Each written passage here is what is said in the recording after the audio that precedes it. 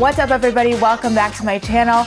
It's been quite a while since we talked about the people over on 90 Day Fiancé, so let's start off with a story about Anfisa and her husband Jorge, who a lot of people suspect are on the verge of a divorce, and she definitely did not help rumors one bit with her recent outburst on social media. I'm taking all of these photos from my friends over at sarcasm.net, so let's follow along through. It all started when she went online and posted a question to her followers stating, "Do you guys remember the late Stevie Ryan?" Here is a conversation between her and Jorge from a year ago, and she just unleashed the floodgates, you guys. Here are all of the texts. You can see Jorge reaching out to Stevie, texting her, "Hey, I'm still handling things, but I should be ready shortly." Stevie asked him, "What are you doing?" And he responded with, "My mom made me come to spend a bit of time with family. I'm about to meet one person, then I'll head out to you." And she said, "Okay, cool. Hope you had fun with your family." And Jorge said, "Thank you though, but I hated it." And Anfisa took this to kind of serve as a jab towards maybe his sisters and a lot of fans who claim that she keeps him away from his family and is causing a huge rift. And then she posted even more screenshots with Jorge telling Stevie, "No, you're not. Maybe you just never met someone that makes you happy." Stevie said, "But I met you, so that's not true." It seems like she might have told him about her depression or something based off that little interaction. And Jorge continued on to say, "Maybe when we finally get more time with each other, things will change for you. Smiley face, you are too sweet. See, you are not the Grinch." Stevie was the next one to send a flurry of texts with "miss you" and a heart.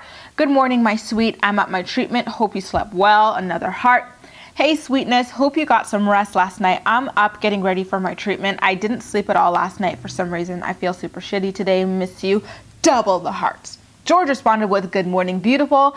I got home at 12 because LAX was packed and it took at least and then it cuts off." And it actually turns out that the two plan to get together like in a more intimate way outside of their drug deals. Remember, Stevie last year had exposed Jorge, claiming that he was supposed to get drugs for her. He made her wait like 6-7 hours for weed, and just flaked on her and everything. And then she released the text messages. But here we see her texting him saying, "Hell yes, let's make it a date." And he says, "Sounds good. I can't wait. What's your favorite food?" Stevie goes, "Anything with vegetarian options I'm down for." And the next day, Jorge is like, "Good morning, beautiful. I hope that your morning starts well and you feel better with your treatment session." And she said, "Good morning. I'm dragging ass today. I feel so horrible." And Jorge really goes all out by saying, "I don't mind doing anything for you, Stevie, and I mean it. I hope you get better soon," with a heart. "Hey, sweet. I'm at my treatment. I feel terrible. Going to go home and go back to bed after this. I have to cancel my podcast." And the final texts are from Jorge, and they say, "Good morning, beautiful. Please let me know if you need anything. And I hope you're feeling much better, beautiful. I miss you," with a crying face. Cheating aside, it's really interesting to see that this actually happened. I never would have guessed based on the way that Stevie exposed Jorge last year. I thought it was strictly business between the two of them, but lo and behold, this is, you know, something that they'd been running around doing the entire time, which is sad. But it's also in another stretch nice to see that he helped support her through her battle with depression before it ultimately took her life. So after all of these posts, Anfisa returned to Instagram to explain, probably because she was getting dragged quite a bit by people, because Stevie has already passed away and she has no way to defend herself. So what's the point of bringing this up? It's not like Jorge could even cheat with her again. You know what I mean? Like, why throw some more dirt on her name when she's already passed? Let bygones be bygones. And so Anfisa took to Instagram and posted, and I quote, "All right, enough with bad vibes. The point was to show you that not everything you see on TV is true.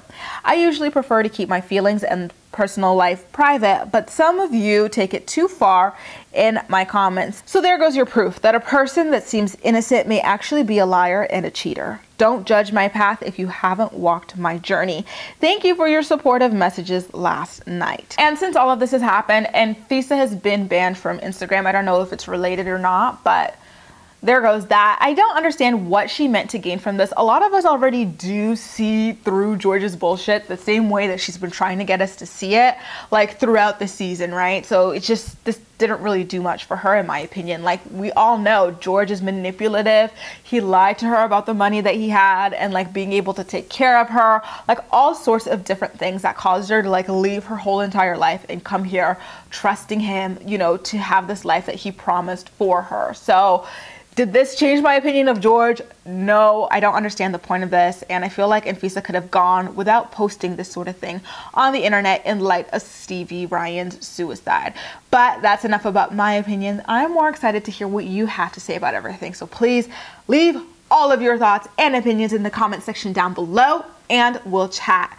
You can also like this video, subscribe for more. Feel free to share it with your friends as well, and follow me across social media where I absolutely love chatting with you. That's all for now. Thank you so much for watching, and I'll see you next time.